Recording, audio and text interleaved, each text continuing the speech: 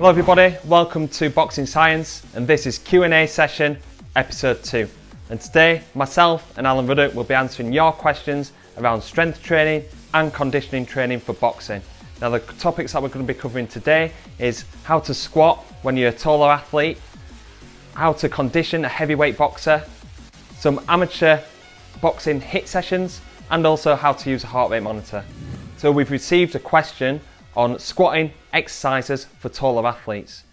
Now at Boxing Science we're quite used to having taller athletes for their weight categories because they need to have long levers, long limbs to gain an advantage over their opponents.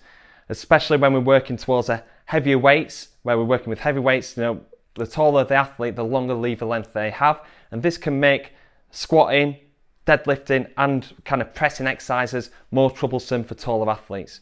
So let's talk about squatting. So with their legs being longer, especially their femurs, this will impact ankle mobility, which will increase the shear forces going onto the knees. And also with their torso being a lot longer as well, this can make them have a little bit more of a forward lean, especially when they're doing the back squat.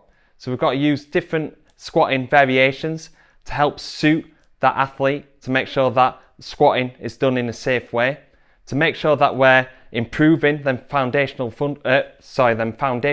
movement patterns for an effective squat, but also to help reduce them shear forces on the knees and the lower back, and to help optimize that weight load so we can maximize their physical adaptations from the training process. So I'm going to show you 3 exercises now to help improve movement, reduce them shear forces, and also optimize weight load.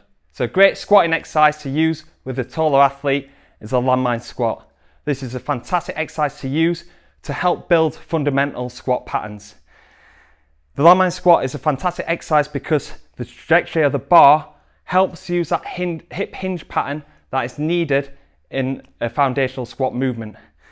Now, with taller athletes, because they've got longer legs, what they tend to do when they come down, they're quite upright or wanting to lean forward, but particularly the knees are going to overtrack the toes because they've got poor ankle mobility and they've got long femurs. So the knees are going out over the toes. This makes the squat more quadricep dominant movement, and also they've got shear forces going through the knee. So this is where athletes can associate knee pain with doing squats. Whereas the landmine squat, the trajectory of the bar takes you back and helps you use your hips a lot more. So then the knees are in line with the toes, but no overtracking. So we're getting our glutes more involved, but also reducing the shear forces on the knee joint. So to show you a quick demonstration, you're gonna grab the bar. You're gonna have the bar in a landmine attachment. We've got ours set up in the squat rack, but you can get an attachment that actually sits into a weight plate, and this can be bought like off Amazon or other websites. You're going to have a slight lean into the bar to start off with, and the fulcrum of the bar is just sitting into your chest. And then you're going to have your feet shoulder width apart. You're going to push your knees to the outside, sit into that deep squat pattern, and then drive up, squeezing glutes at the top, getting that full hip extension. We're pushing the hips back, the knees go out wide, we're sitting onto the heels, we keep our core tense all the way through. Nice, slow, controlled tempo on the way down, and aggressive driving through the heels on the way up. Now, at the start, I explained that we want a slight lean at the top. The reason why, because of the trajectory of the bar, it's hard to start in an upright position, come down and get that depth. So I'm here, I'm really sitting back onto the heels, I'm rounding over, and find it really hard to achieve that full squat pattern. So it's important to lean in first, to get that natural groove, to sit into that squat, and then drive it up. So the next squatting exercise for taller athletes is a box squat. Now this is an exercise where you can improve strength, but reduce them forces on the lower back and the knee. Because we're taking away that bottom bit where we're having to really control, it's giving us more support, so it reduces them forces on the lower back and the knee. So in terms of setting up the box height, I'd say this is an exercise to help improve functional movement, but also want to improve strength. So you don't want to get one too deep where you're reducing the load that's on the bar, but also you don't want something too high where we're not getting that full range of motion. So I'd say to get a box where you set up, where it's just around about above 90 degrees. So this is about where you'd be squatting to for most boxers. If you want to go, if your boxer is struggling and you've seen a bit of a drop off in terms of what they can squat, try and go a little bit higher, maybe like an 80 or 70 degree angle. So I'll show you a quick demonstration on how to perform the box squat. You're going to grab the bar, pop it onto the top of your shoulders and step back. You want your feet shoulder width apart, but not wanting your feet too close to the box, because you want it to be, again, you want to be using your hips and not going too far forward with your knees. So it's a little bit in front of the box, sitting back, pushing your knees out wide, and then driving up. A slight touch on the box. What I don't want to see is you relaxing, being in an upright position, and almost like you can lift up your feet off the floor. You want to make sure that you're still pushing against the floor, creating that energy, and then driving up. A progression from this is to do a quick touch and go, but I'd say just generally start off your athlete, a little touch, and drive up. Like I said, you want to make sure that you're making it as much like a squat pattern without the box as possible. So this next squatting variation for taller athletes is the Anderson squat. This can really unlock an athlete's strength, their maximal strength, because we're working from a partial range, so we can really overload that squat pattern. Like I said before, it can be quite hard for a taller athlete to achieve them weight loads to optimize physiological adaptations, and this exercise can certainly do that. It's a very good exercise that we use with a lot of boxers to help improve their strength, speed and explosiveness. So I'm going to demonstrate the Anderson squat. So you want to get into a partial range squat. So I'd like to use a quarter squat because this is where you can really overload the movement. We're going to sit in, we're going to make sure that we're pushing our hips back and our knees pushed down. We can be quite guilty of trying to be too upright in that Anderson squat position. So use them hips, fire up them legs, and then you really potentiate your hips to drive forward into a powerful hip extension. You need to make sure that you're taking a deep breath in before you go to create that core tension, and then drive it up nice and forceful. I'd say for athletes to go between 3 and 5 repetitions and to target around about 110 to 120% of their 1 rep max. To start off with though, go for your 1 rep max, try and perform that 3 to 5 times, and then start building it up week by week to really unlock that maximum strength. So the next question is around conditioning methods for heavyweight boxers. Now this is a topic that we've covered quite a lot of boxing science because heavyweight boxers are a different breed of athlete. You know, they're tall, they can go from 6 foot all the way through to 6'9". They can range from 16 all the way up to 19 stone. So this has a different impact on the different kinds of conditioning methods that they need in terms to suit their sport, their kind of punch outputs. They're producing a lot of force in them punches as well. So they need a different conditioning stimulus from a physiological standpoint. Now I'm going to talk about the biomechanical standpoint of that them being tall and quite heavy. When they're running, we don't want to expose them to too high impact forces or training volumes as well, because they can end up picking up overuse injuries, especially around the joints, the ankle, the knee joint, and also the lower back. So we alter the different kind of work to rest ratios on the curve and on the treadmill. This is what Alan will talk about in a short while. But also we limit the amount of times that they actually run. So we normally do 1 or 2 running sessions maximum per week with a heavyweight boxer. Then we'd look to use alternative conditioning tools. So something off feet where they don't have them high impact forces, but we can stress them and put them into uncomfortable situations to target them physiological responses. So typical exercises that we use, particular methods that we use, the air bike, the watt bike, and also we do some circuits as well. These circuits have an upper body stimulus as well, because they're carrying a lot of upper body muscle mass. So this has a contribution to their conditioning levels. So we need to make sure that they have a certain level of upper body conditioning over like kind of lighter boxers. So this circuit here is a fantastic conditioning tool for heavyweight boxers to improve their upper body conditioning.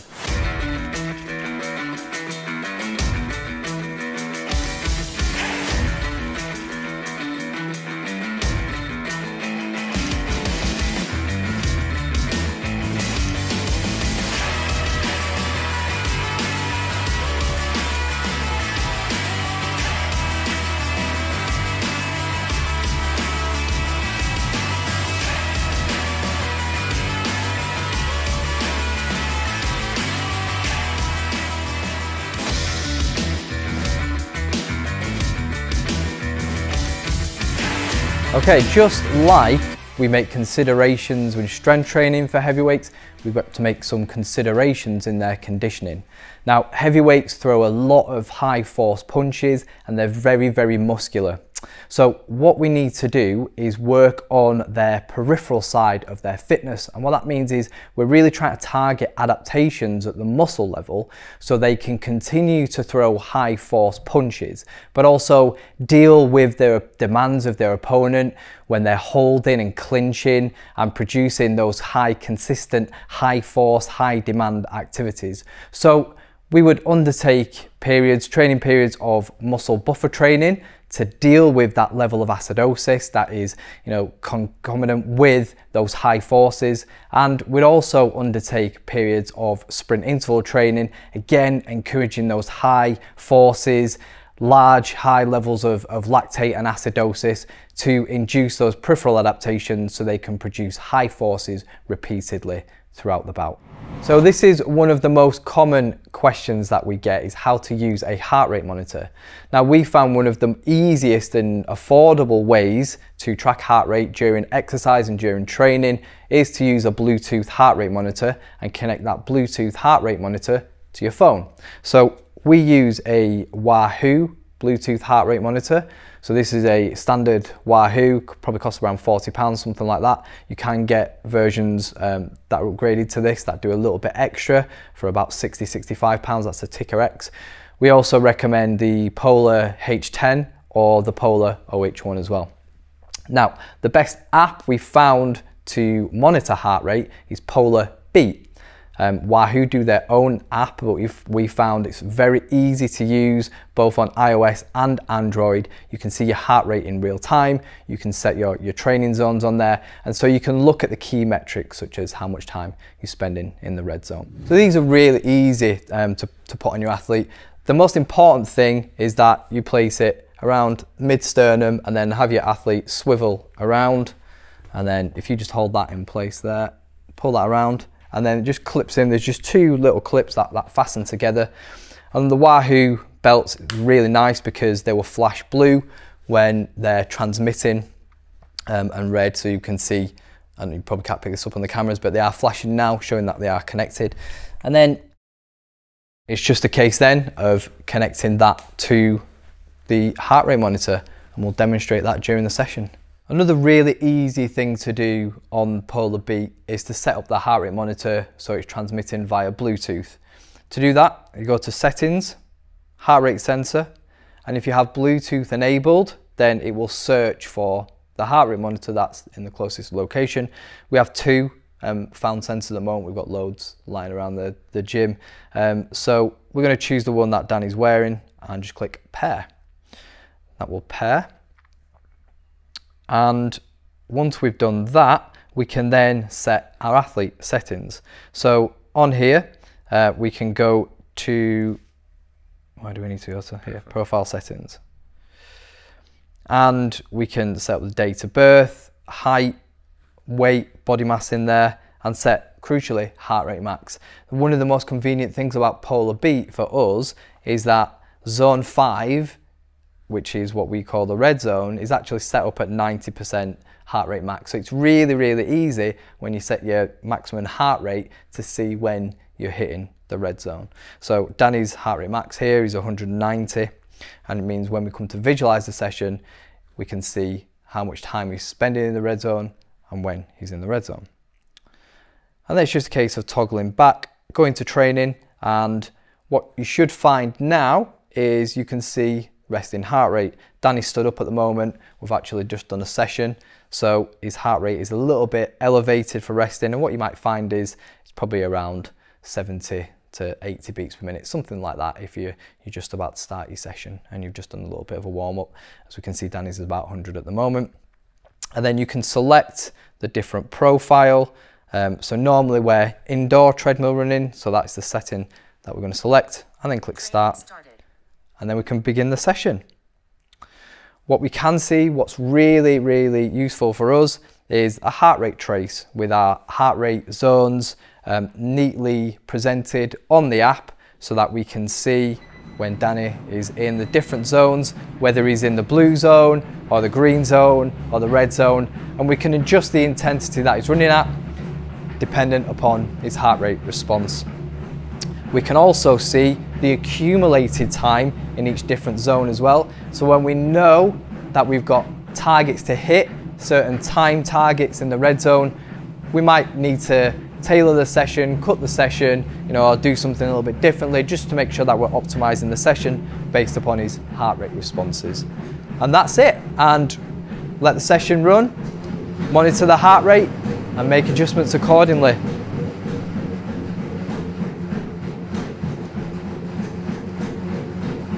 So what we can see now is Danny's heart rate is increasing fairly rapidly because we've just done a session. I mean, he's only been doing a minute's worth of running.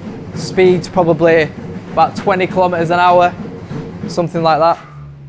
And you can see he's just about creeping up to inside his red zone there, and he's hit 171 beats per minute. We can use that as a gauge, an intensity gauge, and we can look at how much time he's spending in the red zone and how we need to manipulate the speed and the duration to ensure that that is optimal for the particular session that we're doing. A great session for amateur boxers, especially leading into big tournaments, is 3 by 3 minutes with 1 minute recovery. But those 3 minutes isn't just one continuous bout of running, it's separated into 15-second clusters. So 6 times 15 on, 15 off. Now that enables boxers to reach high speeds and high intensities during that 15-second interval, but have a short period of recovery in between, and that replicates the intensities that amateur boxers will encounter in tough competition. But physiologically, it enables athletes to get close to and attain VO2 max, and that will encourage central adaptations in the cardiovascular system. And not only is it specific to amateur boxing in its activity profile, but it will also get you those specific fitness gains as well.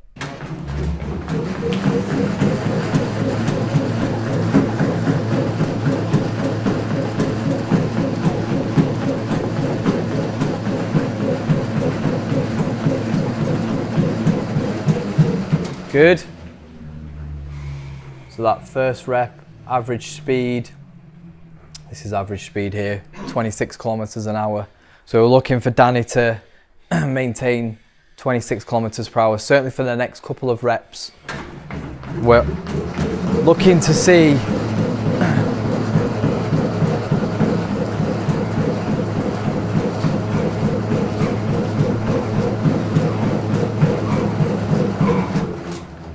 good. So that was 25.5 average, so there or thereabouts. And we've got to remember is that he's already done a session as well, but I would be looking just to spend a couple of reps at that first speed, and we can see he's already in the red zone, which is exactly what we would want to see in amateur boxing.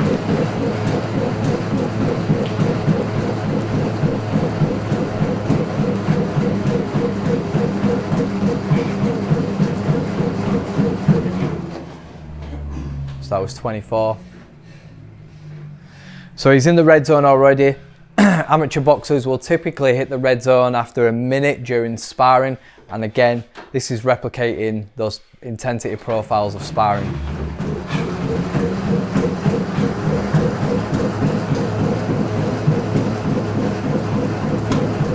Yes, good work, mate. That's good. Well done. So he's maintaining around 24 kilometers per hour now. There's 2 more reps.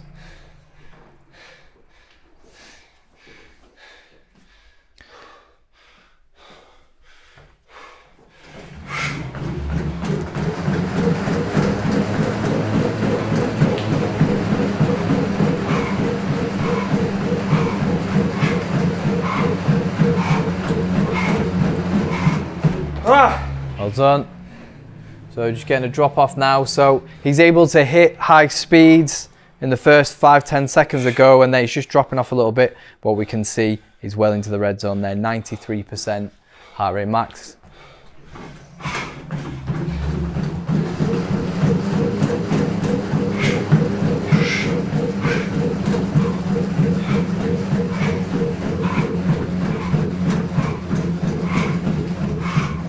Well done, mate, well done. And then finished off with 22 kilometers per hour. So we can see his heart rate profile here. Hits it the red zone after around about a minute, and then you can quite clearly see the on and off parts of the session, replicating that intermittent demand of amateur boxing. Okay, so that brings us to the end of episode 2. I hope you've enjoyed it and got a great insight to some of the methods that we use down here at Boxing Science. If you're wanting any of your questions answered in the next episode, please look out for our stories, our Instagram stories, where we're giving you the opportunity to ask a question, or comment in the comment box below. If you're not subscribed yet, hit the subscribe button, and I hope to see you on the next video.